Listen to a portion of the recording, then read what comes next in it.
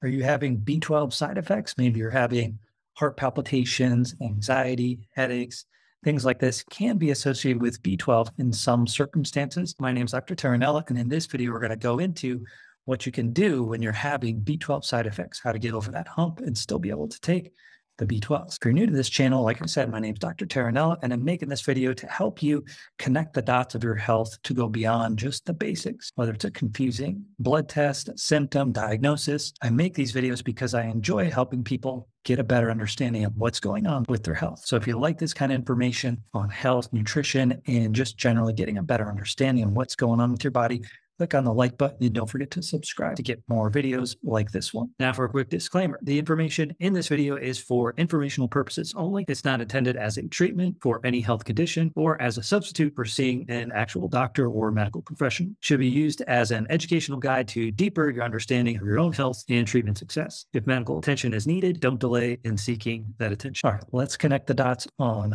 B12 side effects. So B12 side effects are not very common, but they can occur.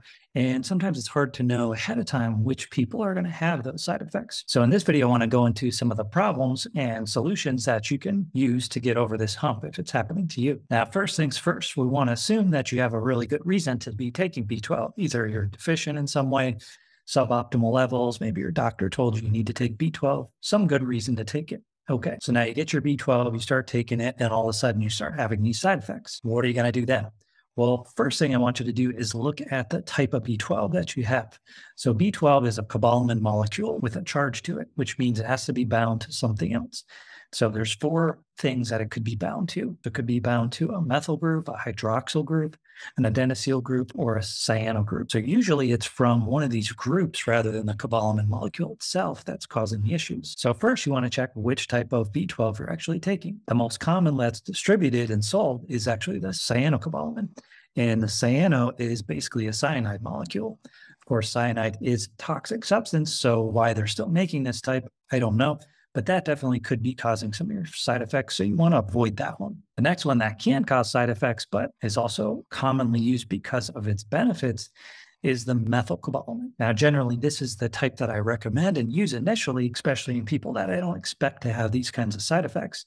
But because it has the benefits of improving energy, helping with mental clarity, and things that B12 are generally associated with in terms of helping you feel better. However, if you're someone that tends to get more anxiety, sleep disturbance, inflammation, and generally just don't do well with vitamins, medications, supplementation in general, you may want to start with a different type.